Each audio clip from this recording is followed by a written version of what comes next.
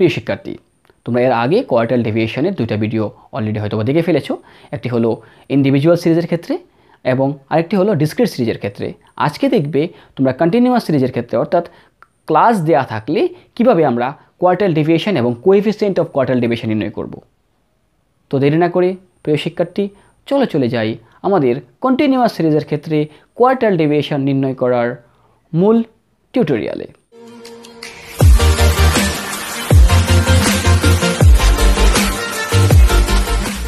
প্রিয় শিক্ষার্থী, এর আগে আমরা ইন্ডিভিজুয়াল সিরিজ এবং ডিসক্রিট সিরিজের ক্ষেত্রে কীভাবে আমরা কোয়ার্টাইল ডেভিয়েশন এবং কোএফিসিয়েন্ট অফ কোয়ার্টাইল ডেভিয়েশন অর্থাৎ চতুর্থক ব্যবধান এবং চতুর্থক ব্যবধানাঙ্ক কীভাবে বের করব, তো এটা নিয়ে আমরা আলোচনা করেছিলাম। তো আজকে আমরা দেখব যদি কন্টিনিউয়াস সিরিজ বা ক্লাস দেওয়া থাকলে কীভাবে আমরা করব। আমরা অনেকটা ডিসক্রিট সিরিজের মতো ক্লাস দেওয়া থাকলেও এখানে আমরা দেখো ক্লাস দেওয়া আছে আমাদের একটা ম্যাথের, এটা আমরা সলভ করব। তো ক্লাস দেওয়া থাকলেও আমরা কি করব, আমরা তিনটা কলাম নিব। একটা কলামে আমরা ক্লাস লিখব, একটা কলামে আমরা ফ্রিকোয়েন্সি লিখব এবং একটা কলামে কিউমুলেটিভ ফ্রিকোয়েন্সি লিখব, ঠিক ডিসক্রিট সিরিজের মতোই। ডিসক্রিট সিরিজে এখানে ভেরিয়েবল দেওয়া থাকতো, এখানে ক্লাস দেওয়া আছে। তো আমরা যদি এটাকে কিউমুলেটিভ ফ্রিকোয়েন্সিগুলো যদি তৈরি করে ফেলি, তোমরা কিউমুলেটিভ ফ্রিকোয়েন্সি অলরেডি করতে পারো, তো তাও আমি করে নিলাম। 5 যোগ করলে হবে 12 এর সাথে 17, তারপরে হবে 40, তারপরে 48 এবং লাস্ট অফ অল হবে 50। আর আমাদের এখানে যদি n বলি আমরা, তাহলে n হবে 50, অর্থাৎ কিউমুলেটিভ ফ্রিকোয়েন্সির লাস্ট যে ভ্যালু এটাই আমাদের n। ওকে, তো আমরা এখন এখান থেকে কিভাবে Q3 এবং Q1 বের করতে হয় এই ক্ষেত্রে, যারা এটা পারো খুব ভালো, আর যারা পারো না এদের জন্য আমি একটু ডেসক্রাইব করছি আর কি। তো কীভাবে তোমরা Q3 এবং Q1 বের করবা এটা একটু লক্ষ্য করো। তো প্রথমেই আমরা Q1 বের করব। তো Q1 বের করার জন্য আমাদের কিছু সূত্র ফলো করতে হবে। এখানে আগেরগুলোর মতো একটু সহজ না, একটু কাজ করতে হবে। এখানে Q1 equal to L plus n/4 minus PCF divided by FQ into C. ভালো করে লক্ষ্য করো, আমরা একটা সূত্র লিখেছি Q1 equal to L plus n/4 minus PCF divided by FQ into C. এখন কোনটা কি এটাকে আসলে বুঝতে হবে আমাদের, কোনটা L কি, n তো আমরা জানি, PCF কি, FQ কি, সি কি, এগুলো নিয়ে হলো আমাদের মূল কাজ। এগুলো আমরা এখানে কিভাবে করব এটা নিয়ে হলো কাজ। এটার এই মানগুলো বের করতে হলে আমাদের আগে কোয়ার্টাইল ক্লাস বের করতে হবে। তো ক্লাস যদি আমরা বের করতে চাই তাহলে আমাদের প্রথম যে কাজ সেটা হলো আমরা লিখব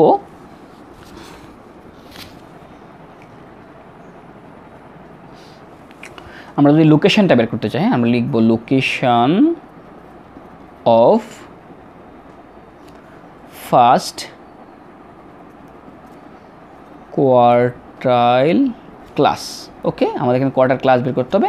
তো এটা বের করার জন্য আমাদের একটা সিস্টেমে যেতে হবে, যেমন সাইজ আগের মতোই সাইজ অফ n বাই, আগে লিখতো আমরা n+1, এখন n+1 লিখবো না, এখন সরাসরি লিখবো n/4 আইটেম, যেহেতু আমরা ক্লাস বের করবো। ভালো করে লক্ষ্য করবা, এই ভুলটা হতে পারে।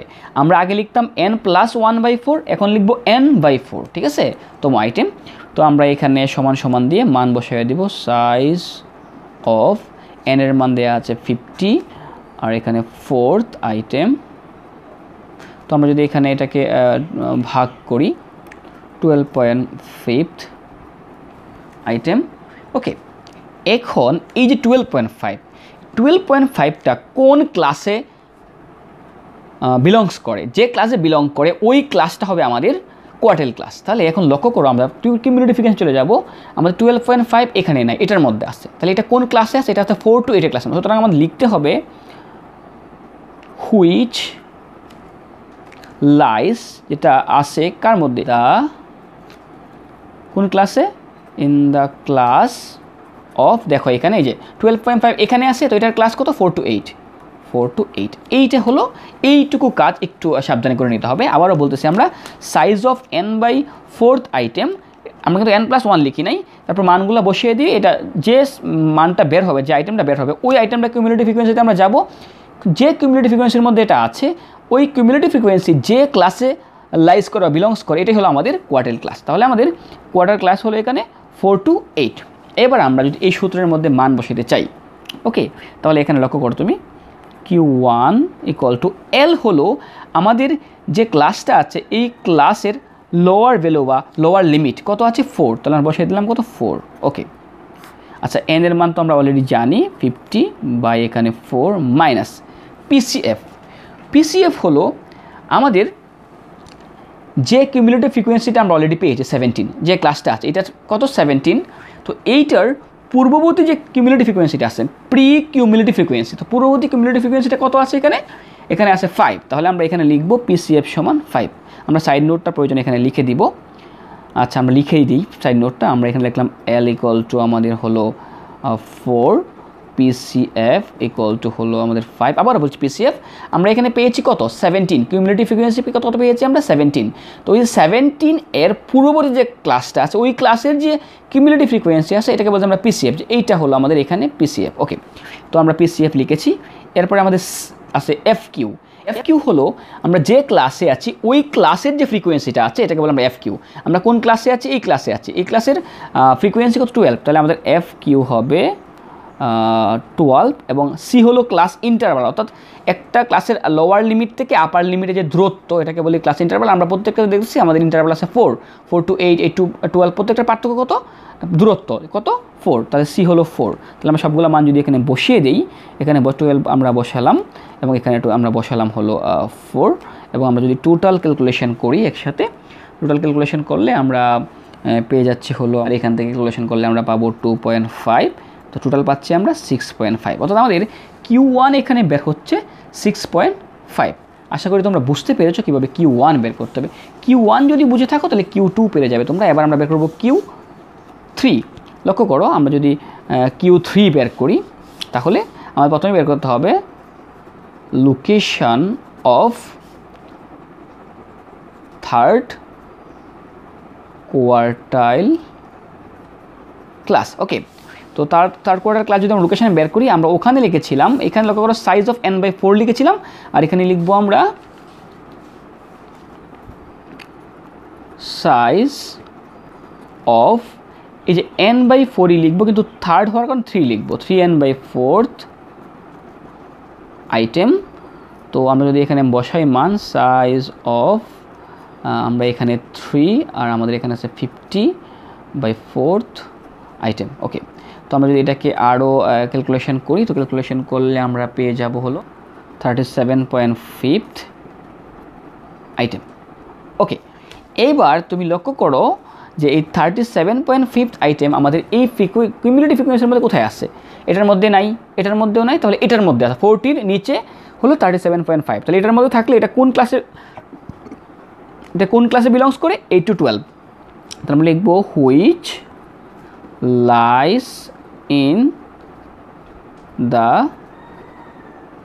Class of 8 to 12। বুঝতে পারছো? এবার আমরা লেখাগুলো একটু দেখে নিও। হুইচ লাইস ইন, অর্থাৎ এটা বিলংস করে এই ক্লাসের মধ্যে। যদি কেউ বাংলা লিখতে চাও লিখবা এটা এই 8 to 12 ক্লাসের মধ্যে কী করে বিলংস করে বা আছে। তো এবার আমরা এই সূত্রটা আবার লিখব।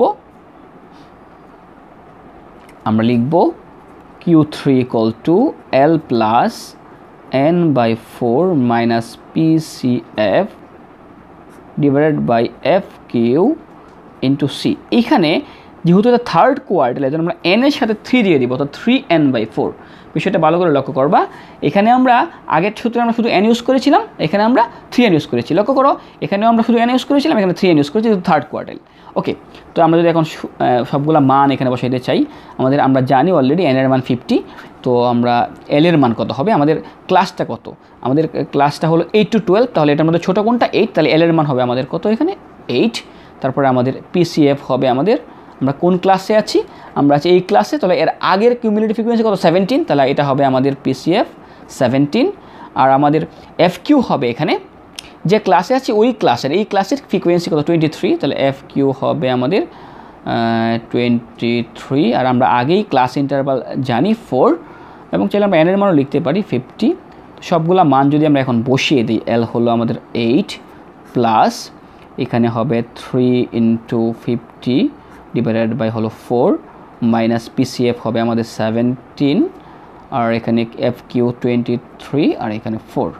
তো সবগুলা মান যদি আমরা বসিয়ে দিই, ক্যালকুলেশন করি, তারপর আমরা পেয়ে যাচ্ছি এটুকু থেকে আমরা পাচ্ছি 3.57। তো এখন যদি টোটালটা যোগ করি তাহলে পাচ্ছি আমরা 11.57, অর্থাৎ আমরা Q3 পেয়ে গেলাম। তুমি যদি একটা পারো Q1 পারো, Q3ও পারবে, কারণ পার্থক্য শুধু ওই n এর সাথে 3 যোগ করতে হবে, আর সব প্রায় একই নিয়ম।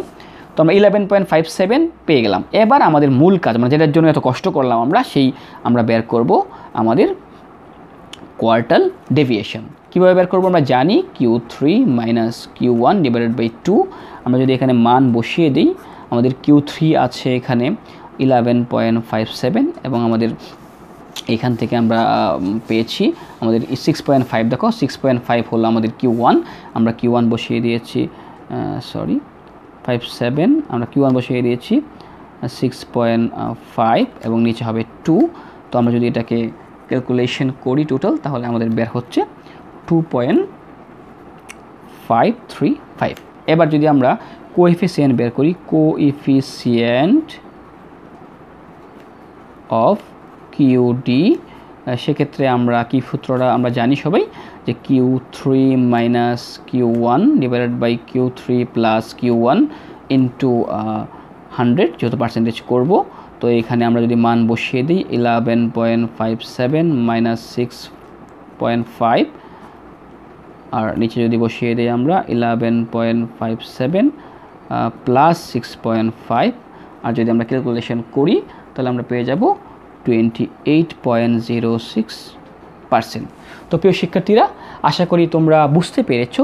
যদি ক্লাস দেওয়া থাকে, অর্থাৎ কন্টিনিউয়াস সিরিজ দেওয়া থাকে, তাহলে আমরা কীভাবে চতুর্থক ব্যবধান বা কোয়ার্টাইল ডেভিয়েশন অথবা চতুর্থ ব্যবধানাঙ্ক বা কোএফিসিয়েন্ট অফ কোয়ার্টাইল ডেভিয়েশন নির্ণয় করব। যদি তোমরা কারো বুঝতে সমস্যা হয়, ভিডিওটা রিপিট করবে, তারপরে সমস্যা হলে আমাদের কমেন্ট বক্সে জানাবে। ইনশাআল্লাহ আমরা আরও ভালোভাবে পরবর্তী ক্লাসে বোঝানোর চেষ্টা করব। সবাইকে ধন্যবাদ জানিয়ে এখানে শেষ করছি। আসসালাম।